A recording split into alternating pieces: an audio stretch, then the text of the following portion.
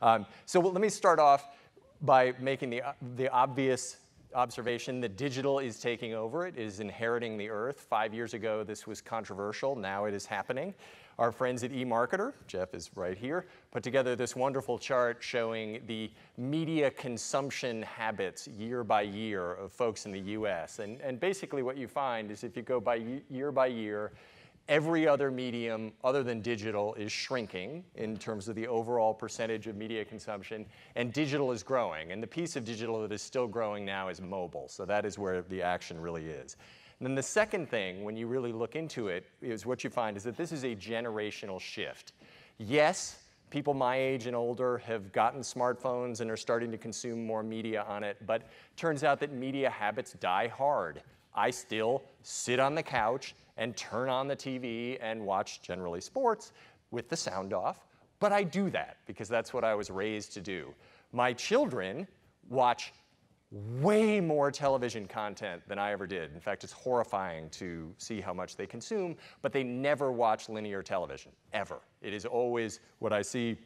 When I saw last night, when I got home and I was so excited to go say hello to my teenage daughter and how is she doing, and she's in bed with her computer and her smartphone. Oh, she's working so hard, it's great. And then I see what's actually on the computer is some season of whatever show she has been binge watching on Netflix. The phone is Instagram, and she's actually doing her homework on paper. So this is the sort of environment that my wife and I are dealing with. We think it's so great that we get our children all these great smart devices, and then this is what happens to them. So this is very much a generational shift. And over the next 10 to 20 years, seems very unlikely that my daughters in that generation are going to suddenly develop a desire to go watch linear television. They're probably going to take their habits with them. And ultimately, the big disruption will happen when today's 16 to 24-year-olds are the mass market in 10 years. But it'll happen slowly over time. In advertising, what we see is year by year, digital is growing, everything else is flat or down. And when you get into digital, what you find is that it has become a duopoly. There's Google, Facebook, and then everybody else. And I was in an advertising conference recently with WPP and Martin Sorrell. Pretty much every speaker on the stage, Martin would say, please, Snapchat, tell me that you are the third option so we have some leverage with Google and Facebook. And Snapchat made a compelling case that, in fact, they will be that third option. But everybody is desperate for another big player because it is very much a duopoly. And to really underscore that, some of these numbers came out recently in the United States in the first half of the year. What you found is if you look at the growth of digital on the left year over year, very impressive, 20% growth in advertising spending in digital year over year. Google up 23%, huge number on such a big business. Facebook up a staggering 68%. But then when you do the math, everybody else was down 2% in digital. So we are fighting for the crumbs that Facebook and Google send our way. The good news is every year they send more and more our way, so we're very grateful for that, and really they're becoming the distributors of the age, the Comcasts and so forth of the digital age, but they are capturing the lion's share and more. So the big trend that we are now going to increasingly talk about year over year is the bell sort of tolling for TV. For the last 20 years, digital disruption has been primarily about print. The next 20 years, and I think it'll take 20 years, it'll be primarily about television. Some charts on that. Traditional TV, pay TV, is past its peak. We're down from about 86% to 82% in the last few years. Not a big drop, but it is starting to erode while OTT is going up. Traditional TV viewership is falling. It's still immense. Somehow, on average, we still manage to watch 4 hours of television a day, but it is coming down. If it were just the average, and going back to the generational piece, wouldn't be so worrisome. 4 hours is plenty. But if you look at what's really happening on an age basis with television, what you find is that people my age and older who grew up watching television, as I said earlier, we still watch TV. We are the nice little green folks up at the top, 50 through 95. We, in fact, watch more TV than we did 5 years ago, which is what this chart is showing. But every other age group especially 18 to 24s, the amount of TV they're watching on average is declining every year. 18 to 24 is down 40% in the last 5 years. So it is a severe decline. And again, one of the questions I'll have for James Murdoch, and we talked about this in preparation earlier, is, are your kids going to be watching your product? And certainly the early indications is probably not, at least probably not in the form that we are used to. Meanwhile, at the same time, what we see are all of the big OTT digital networks growing incredibly rapidly. I would argue that these are simply modern TV networks. They're what TV networks would be if you were to design them from the ground up today. And in fact, the linear television concept, while very convenient and useful for 60 to 70 years, is now archaic and not as flexible and convenient. And that's why this is happening. People were, a few years ago, saying, oh yes, but they're just so small, these little networks. Who cares about them? It's important to now put in perspective that iTunes and Netflix, two of the biggest, and I would argue that iTunes really is just a modern TV network with a different consumption habit, now dwarf an average cable network like AMC. YouTube, again, many years of insults thrown at YouTube for the content they have. YouTube is now bigger than CBS in advertising revenue and still growing incredibly rapidly, now getting into subscriptions, now getting mobile and social, so huge growth there left, whereas CBS is shrinking as its audience ages. Netflix is watched more hours per month than any other network because they are not constrained by 24 hours of programming. They have enough programming to serve our entire household on different screens to watch what we want, whenever we want, much more convenient. And so they are soaking up a huge amount of the total viewing time. And really, when you get to it, that is why modern TV networks are winning. It's because they're a better product. We can watch what we want to watch, whenever we want to watch it, wherever we want to watch it, on any screen. It's much more convenient. Yes, you can do that with some of the solutions the traditional networks have come up with, but there's a lot more friction involved. And as we'll talk about at the end, it turns out that even having a play button is an amount of friction that some have removed, and that increases viewing a lot more. So the slightest bit of friction matters, and ultimately these networks are just much more convenient. So what's going to happen to television? First thing is TV will not die. So please ignore all predictions that say that. They are exaggerated. Old media don't die. Basically what happens is they get nichified. If you look at what's happened to print and radio, they're still very vibrant. They're not growing anymore, but they've found niches. They will be around for a long time. Second important point about television is that there are 3 parts to television, and 2 of them are thriving and will continue to thrive. The first is that modern TV networks are going to continue to thrive. Netflix, iTunes, and so forth, we are consuming, as I suggested earlier, way more great programming than we ever have before. We're just doing it in different ways. So the modern networks will be in great shape. Second, access providers are in great shape. Every year goes by, we need more bits. Ultimately, the pipe companies are very concerned about just being in the bit delivery business. This is one of the big impetuses for AT&T buying Time Warner. They don't just want to be a pipe, but turns out we need more pipe, and it's an incredible business delivering all this stuff to us. So access providers are in great shape, even if they don't charge for linear television the way they used to. Where the pain will be is in traditional TV networks. And I think they will now go through decades of consolidation and pain. Sounds like bad news? Good news is it's going to take decades. It will be little by little. I was speaking with a source familiar with BuzzFeed's thinking recently, and I asked the source, why raise another $250 million? You already raised $250. What happened? And the source said, well, I read the history, and I read that Paramount was the greatest movie studio in the history of the world back in the heyday of the movie studios. Then the recession came along, and they went bankrupt because they had all this high fixed cost. Then when we came out, they were the #1 again. It's going to take a long time. It was 12 years ago that everybody predicted newspapers were screwed. Here we are, 12 years later, New York Times, print, still coming out every day, doing fine. So these things take a long time to play out. So TV is going to be a great business for a long time, but it is likely past its peak in terms of networks. And it's not just that modern TV networks are better. We have also hit this point where we only watch 18 channels a month in TV households, and we've steadily increased the number of channels that we have, and now finally that's starting to roll over. There's just, the demand does not support all the networks. Then second, there aren't enough shows that are great to watch to support all networks. It's actually very hard to make a great television show and series. What you look at is that every year more and more start, and then the percentage that get continued to the next year drop. Because again, just incredibly hard to make compelling television. And then even sports, which has been the thing that everybody has clung to and said, okay, this is going to save TV forever. Even sports is now starting to decline. And another question for James Murdoch this morning is what's going on with the NFL? I think an interesting answer there will come. But as I suggested, good news for television. Wow, is it a rich business? It will be many, many, many, many years before they get to actual things that hurt to cut. There's a lot left to go. So the TV networks will suffer in style.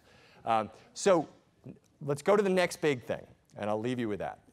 So talk about this. So the first thing is we've talked about a lot of possible next big things in media over the last few years. Smart watches, smart glasses. There was an argument that cars were going to be this great media platform. We now have gone through some experiments, and we know some things.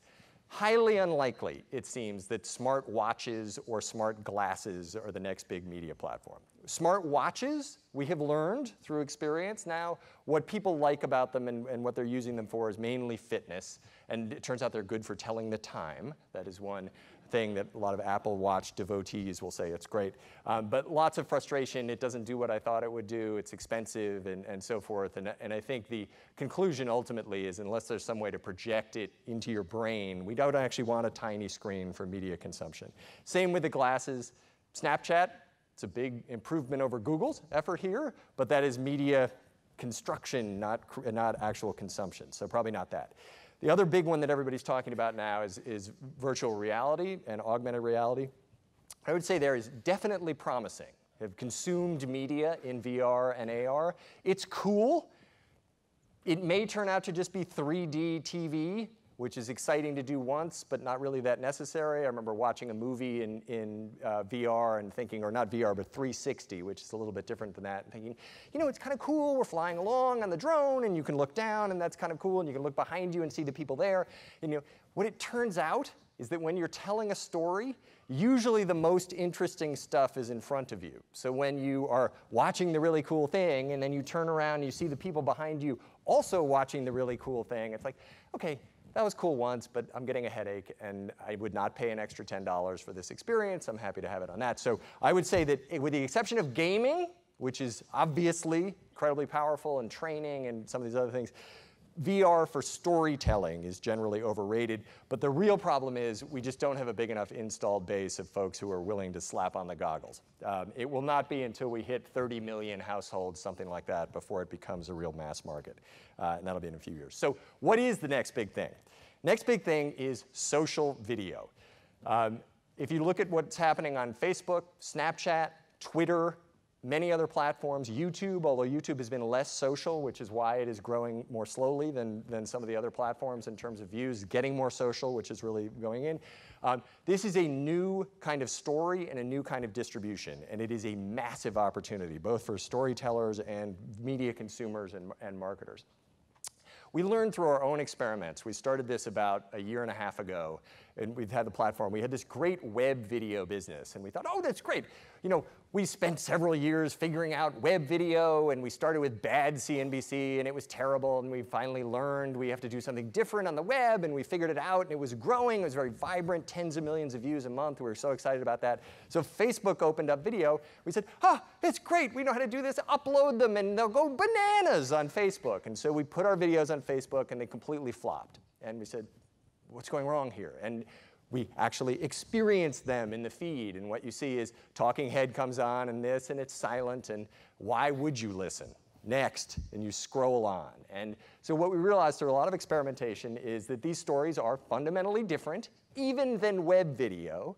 And a few things to note on that. You have about a second to stop somebody scrolling through their feed, and it has to be an arresting image. Very tough for video producers who are used to having at least a few seconds, maybe even 30 seconds to a minute on TV, but that's all you get. It's got to be good.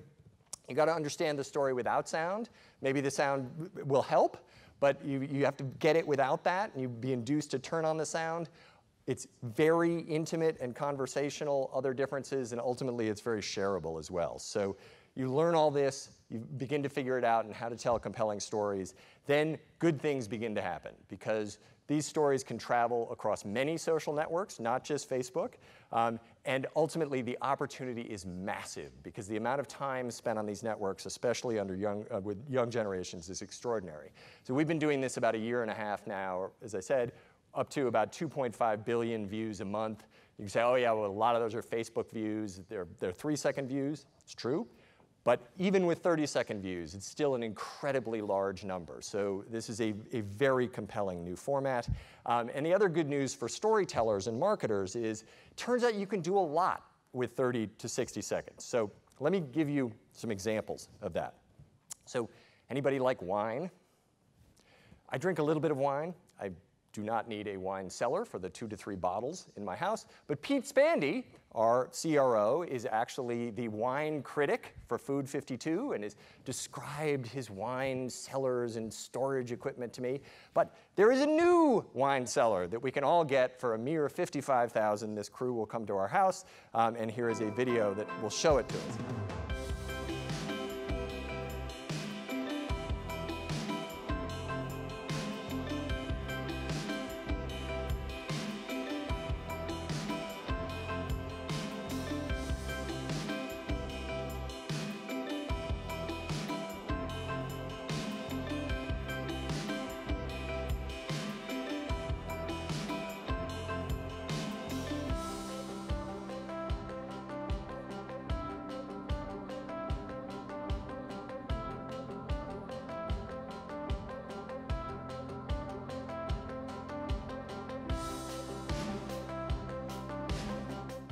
So, very basic. You're flipping through your Facebook. There it is. Very easy to share. Tens of millions of views later. Wow, this is cool. We're onto something. And another example, my kids are totally into food. They love our food videos that we're doing. We sent someone to the Minnesota State Fair. You notice in the last one the techniques of speeding everything up. That works very well. Here's another one that is more of a food one.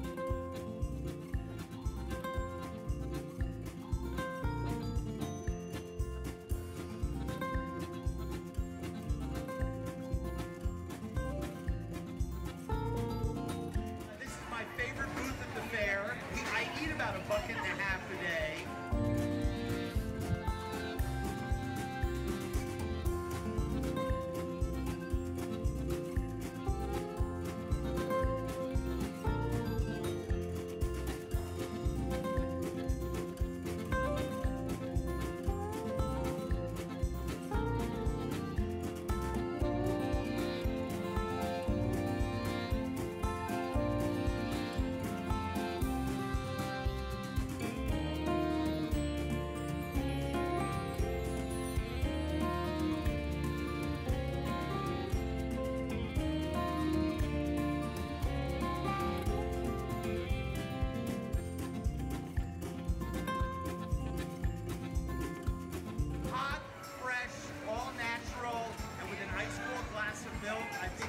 Represents what the Minnesota State Fair is all about, because a bucket is shareable.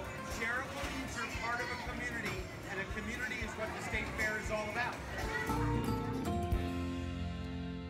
So the question that we get from clients and marketers when you talk to this is great. Yeah, it's fine, cool, viral video, everyone likes that. But can you actually, does this actually do anything? Do people see these videos and do they work?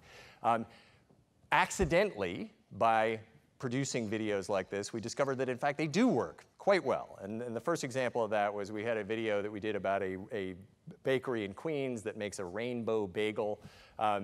It was very, very popular, very widespread, and next thing we know, we hear from the store, they're sending out these pictures saying, oh my goodness, we've been swamped, the demand is so much, we have to close for renovations. Here's another one. We just found this cool thing where in a sugar plantation in Hawaii, they've turned it into this tubing paradise. We thought it looked very cool, and we made it up, made up a video and posted it, did very well. We hadn't talked to the company. Suddenly somebody called Business Insider's switchboard and said, you know, like, I don't know who to talk to, but like whatever you guys did, keep doing it because reservations were booked for 6 months and so forth. And I have to say, it does look pretty cool. I'll give you one more. And I should warn you in advance, I showed this to a small group the other day, and there was an arachnophobe and basically freaked out. So if anybody is scared of spiders, take a look down. So this is a product that we found that looked very cool. It's called a spider catcher. We weren't trying to sell any of it. We just thought it made a nice little story for those who like spiders and don't want to kill them when they remove them from their houses. So we found this cool product and we made a story about it and we posted it, and lo and behold, suddenly sales skyrocketed on Amazon. So very successful. So the answer is these do, in fact, change behavior. And we're now starting to work with Facebook to get a real sense of ultimately on a grand scale what they do. So that's the next big thing, but I will leave you with one more. And that is if you read in the papers every day, or not papers, the digital every day, you learn that there's this big trend happening, which is we are losing manufacturing jobs to robots and so forth. It's a terrible thing in many ways, although the economy will adapt. So we're constructing these incredible robots, but there is this person who has become a star on YouTube now who actually makes her living designing bad robots, robots that suck at the job they are designed to do. So we will end with her. And again, thank you so much for coming. It's great to have all of you, and I hope today is very productive.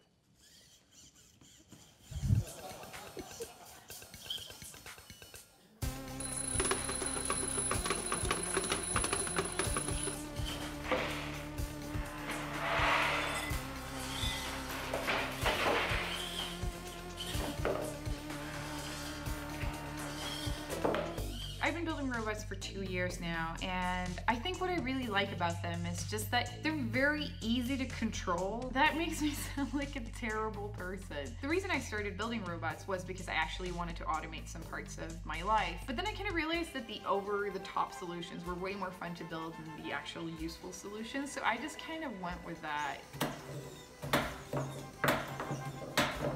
A lot of people think that I'm an engineer, but I'm actually not. And that's actually one of the things that I really want to tell people, that you don't need to be an engineer to be an inventor. My favorite project that I've ever built is probably my latest one, which is an applause machine.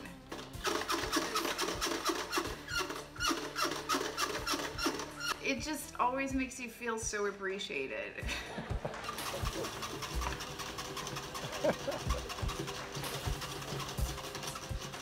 All right, thanks everybody. Have a great day.